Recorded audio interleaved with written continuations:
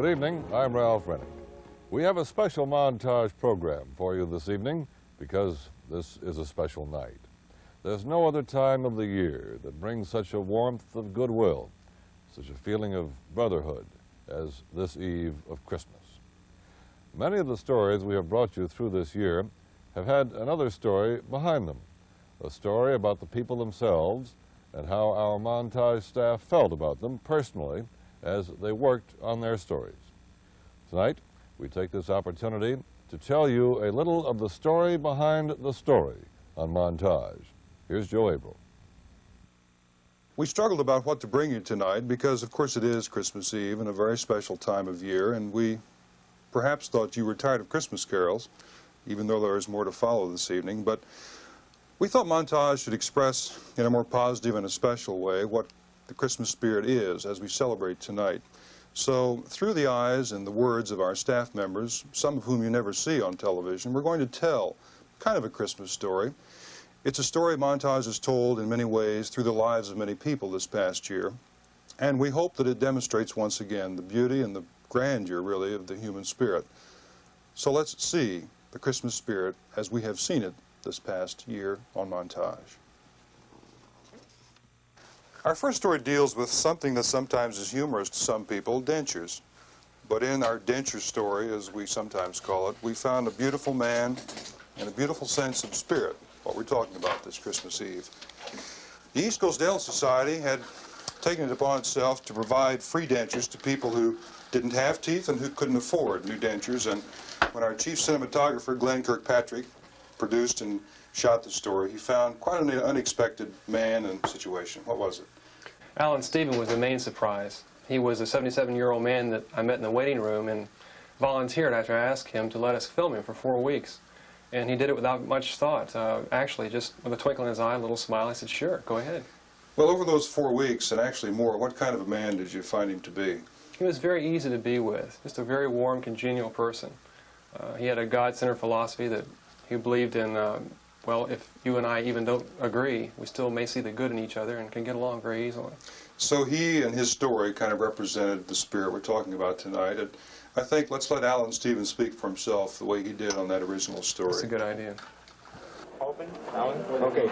How do they feel? Do they feel okay? The top feel fine. Yeah, how about the bottom? All right now. They do? Okay. Well, they're going to feel funny there for a while. You know, this is wax. The next time will be your finished product, okay?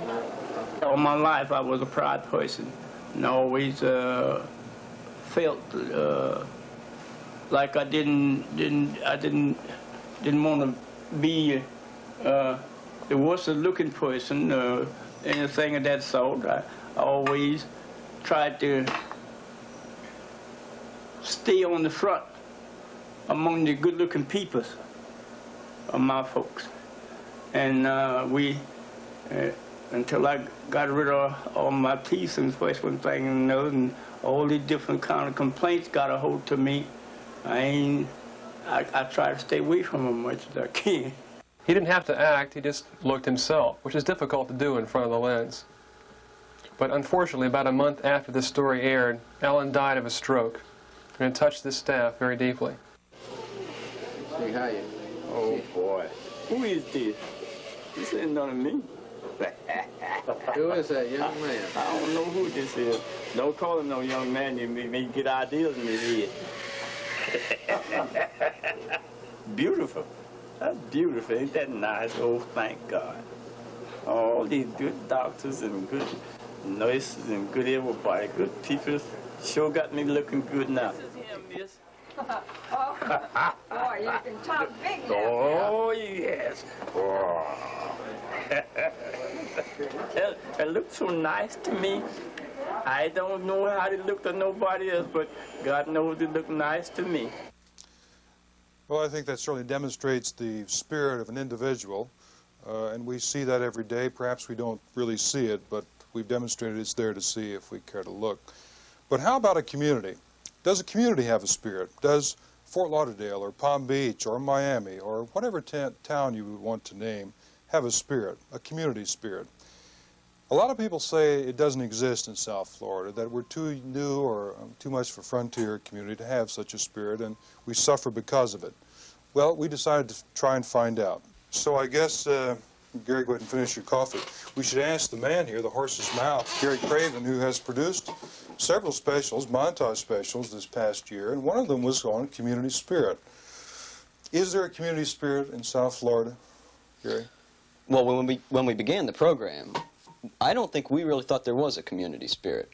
People talk about no community involvement, and the city is too transient, and the city's too young and too diverse culturally, and it doesn't make a cohesive unit. But you know what we found out, looking at group after group of people and family after family, we found out that maybe the reason the city has grown so fast and is so diverse is because it is a good place to live, and the people who have come to live here appreciate that. And I think that's what community spirit really is. Well, isn't that interesting? Because maybe in looking for such a thing as spirit, which is kind of an ethereal thing to look for, it is. Yeah. We don't see it when we find it.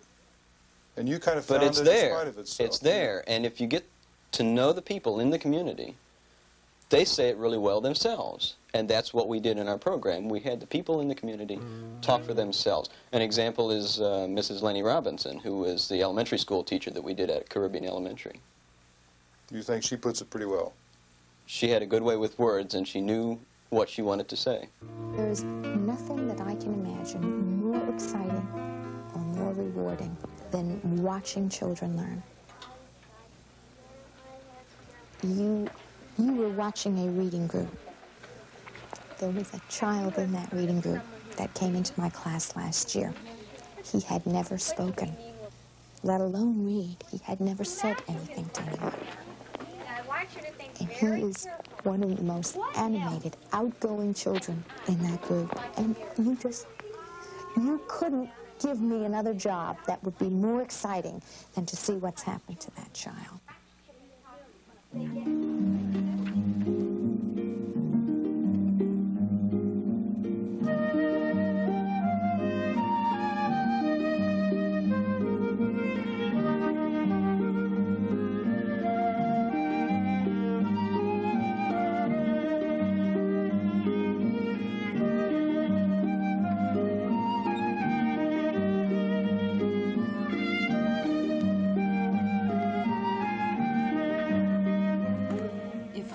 Where the heart is, Lenny Robinson has two homes, her family and Caribbean Elementary's third grade class. There's nothing that equals that smile on a child's face or walking into class as I did today and finding sitting on my desk a little note that said, "I love you."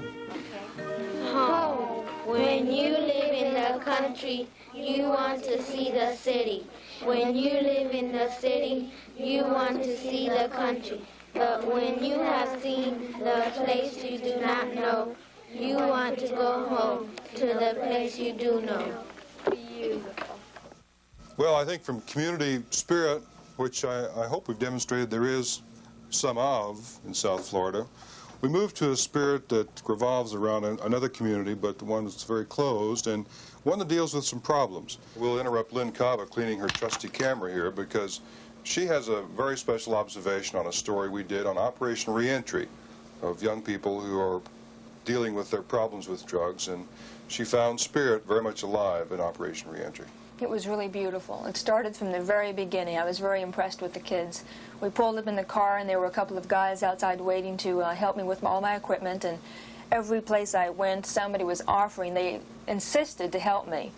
Not just because you're a very beautiful woman. No. Okay. They were always very friendly, saying hi, and at the very end of the 2 days we were shooting, the counselor called us into one of the big meeting rooms, and Nancy and I, the producer, we walked in, and everybody stood up and they gave us an ovation and thanked us, and then they sang songs for us. It was beautiful. Well, that's great. Let's look at a little portion of that segment, see what you're talking about. Why are you wearing that sign, Amy? Because 2 nights ago I went out and got high. You went out and smoked marijuana? Yeah, I smoked a joint. Why did you do that, after all your time that you spent here trying to learn not to do that? Because I felt really depressed and lonely, and I don't know, I just wanted to go out and get high, and I went out and I smoked a joint. So this is your punishment? Yeah. How long do you have to wear it? I have no idea. Will you do it again, do you think? No, I know it. There's 30,000 things at once, everything happening. In meetings called games, emotions quickly surface. The object is total honesty between peers. Ruth is being asked to explain her recent moody behavior and quick temper. When everything, you know, everyone was saying, the rest of us could do that, and sure there's going to be times we're going to be uptight, but you've been doing it a lot in the past few days. You know, all the crap I went through so much last time that I went back to school, you know, and it took me a long time to get used to it. Now it's all starting all over from day one again. It's going back to school, and I have so much crap about that, you know.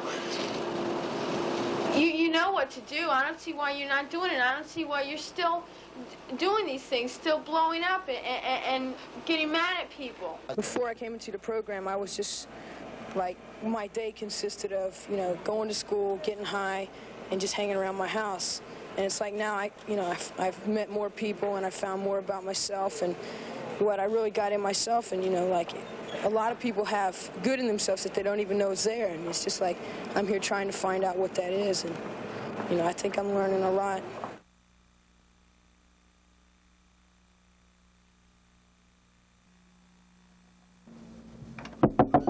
Maury? Oh, hi, Joe. Let me interrupt you here for a minute. And, okay.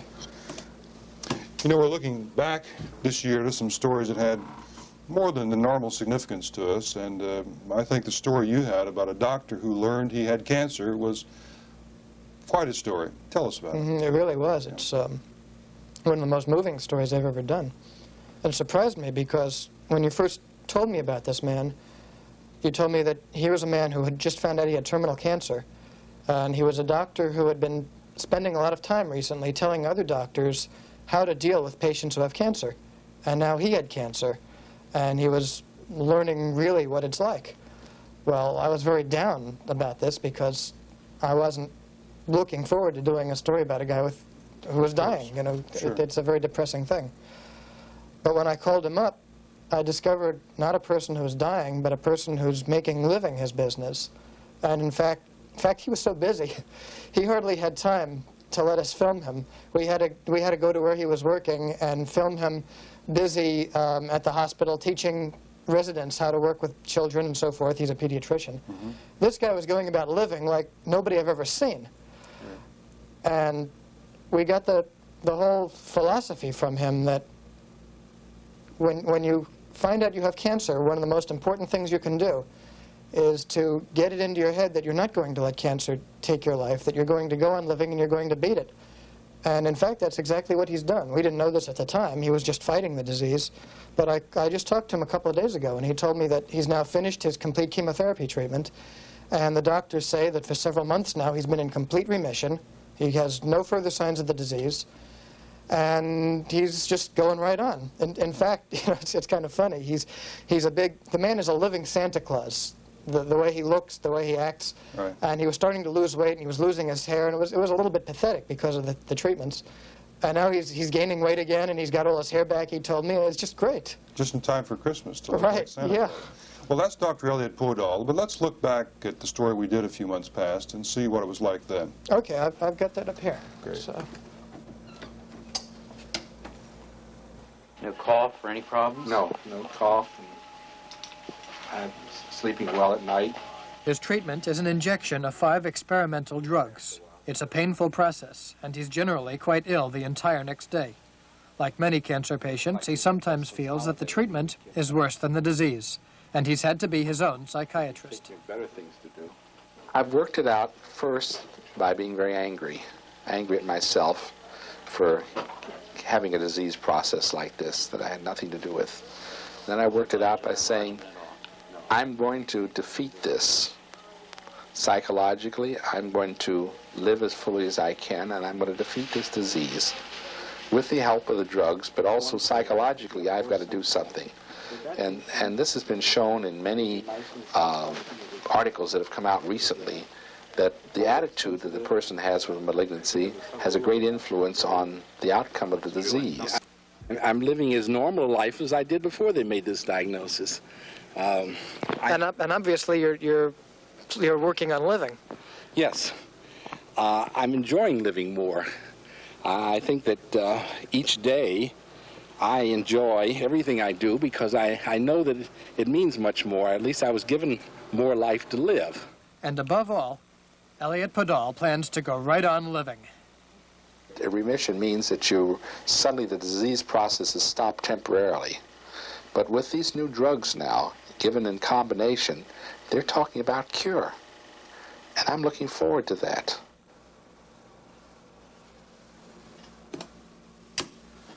Well, great story. Great Christmas gift for all of us that Dr. Podol is doing much better. Certainly is. And for everybody else who has the dragon, as it's been called, to know that there's hope and that it's not all hopeless. Mm-hmm. Great. Now to a little lighter subject, inventions and inventors. Yes. Your favorite subject, Maury. Mm-hmm. A few months back, I came to you and said, we have all these letters that we continually get about people who have inventions. So let's start a regular Inventor's Corner, which is your domain, and you take it from there. Yes, well, I guess that was kind of my domain. I've done 4 of those now this year. Of how many different inventors? Almost over a dozen. Oh, we've done over a dozen at least, right. And I still have a file full that we have never gotten around to yet. And we're still thinking of those people, so we may get to them yet. Right. One of the more interesting ones we did this year was a gentleman named Saul Hackmeyer, who's been working for years on the self-lathering razor, and he's finally got one that really works very well, and he was nice enough to let us film him demonstrating it. The day we went over to film it, I said to him, Saul, don't shave today. We're going to come up, and you're going to shave for us with your razor. So we stood him in front of a mirror, and he took his razor, and it's got a little aerosol bottle right in the handle of the razor, and he stood in front of a mirror with me behind him, and he turns the thing, and the cream comes out, and he scrapes away at his face. A fantastic thing. The neat thing is, this is a guy who he loves to invent things, and he's been working on this invention for years. And so far he hasn't had much success marketing it, but he's going to keep on working with that thing, and eventually he's going to get that thing sold and hopefully make a lot of money on it. Well, for the world to see Saul Hackmeyer shaving again, here we go. Let's see. Soap comes out. You lather your face just like you do with a brush or with your hand. If you need more soap, you just press.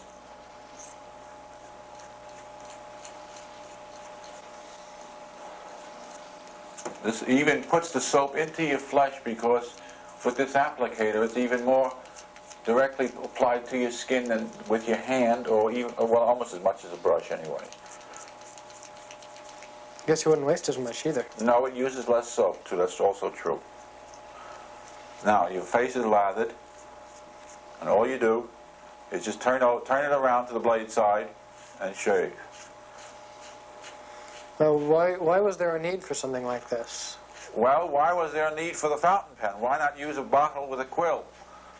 The idea is to make it more convenient, make it more practical, handier, and reasonable to do the job of shaving. Now, people have to shave usually every day. I'm just rinsing it off, sorry. And as you see, I haven't picked up a can of soap, got my hands all full of soap, and then had to wash them off before I started to shave. The whole thing is in my hand. Thank you, Maury. How's that for the inventiveness, pardon the pun, of man? Pretty good, I think. Now remember, this is Christmas Eve. Christmas Eve, of course, a time of celebration of a very special birth, and so appropriately we have such a story waiting for us in our main control room. Let's go. Producer Nancy Solomon, we think, had a most appropriate story this past year. Nancy, tell us about it. I did the nurse midwife story. Birth. It really very much moved me. Yeah. This girl, Lucille, was down at Jackson Memorial Hospital. She was around with 3 other women. We decided we wanted to film one of those actually delivering. And I really like Lucille, especially because she was animated. She really wanted to show the rest of the world how great this program was. Natural childbirth. Natural childbirth, and using the nurse midwife service. Right. But I said, Lucille, I'd love to use you on film. When are you going to deliver? We have to film within this week because we're in a budget for time. She says, well, I'm sorry, Nancy. I'm not going to deliver for another 3 weeks. I said, oh, no. Can't you just speed it up a little? Can't you just try a little bit harder for us? Yeah. She said, I'll try. So I went home that night thinking, oh, well, we'll use one of the other women or something, a dummy demonstration, something like that. And sure enough, at 2 o'clock in the morning, that morning, the phone rings. Really? It's Jackson Memorial Hospital. And I'm so groggy, but they say, if you hurry, but you're going to come down and see Lucille. She's in labor right now. I said, Lucille, I've got to get down there. They said, well, you might as well not even bother. She's just about to deliver. I said, don't tell me that. I'm coming down. So I hung up the phone. I called Glenn, the cameraman. We rushed down there. And sure enough, as soon as we suited up, got ourselves together, she had like 10 minutes to go. We got into the room, and she says, hi, I'm so glad you can make it. I said, I'm glad we can make it, too. Well, interesting, Nancy. Birth is probably the most common thing that we all share, and yet Truly. each time is a great moment, It's isn't a it? miracle, an honest-to-goodness miracle, Yeah. because this was the first birth that I saw. And I thought it would just be like any other thing, maybe a nice thing, out comes a baby. But it's not. It's the most beautiful thing I think I've ever seen in my life. Well, let's share some of those moments Okay, with the audience. really. Lucille, look at me. Lucille, to push, you take good breath in. In. You keep it, and you push on my fingers. You push down below. You bear down. You bear down here. You remember how you had your other children? Come on, start pushing. Start pushing. Oh, you have to push much harder than this. She's complete, she's ruptured. Oh, I see the head of the baby. Can you push a bit longer and a bit harder? That's pretty good, okay. Okay, you relax between. I'm putting some local anesthesia around the birth canal so you won't feel the baby coming out.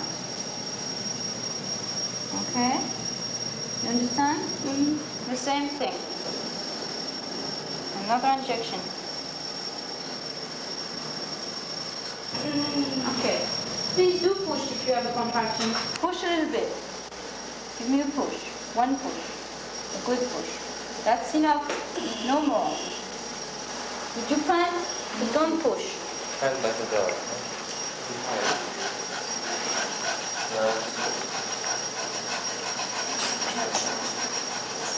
The head of the baby is out.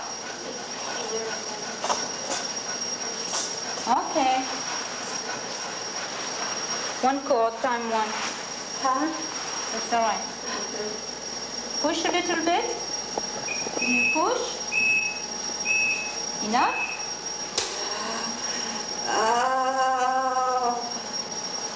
Enough. Look at your baby. Oh my God. Come on. It's a little boy. Oh, praise the Lord. Lucy? Why do you say that? It's a little boy. The boy? Oh, it's beautiful. Absolutely. Let me dry him and then you'll see him. You'll see him. I knew it was a boy. You knew? How did you know? I could tell. Well, surely that makes the point we talked about earlier about the human spirit. The joy, the compassion, the understanding, and certainly the love has been demonstrated not only this holiday time, but throughout the year. And we think it makes a very good point that the human spirit and its beauty is alive and well tonight. We'll be right back.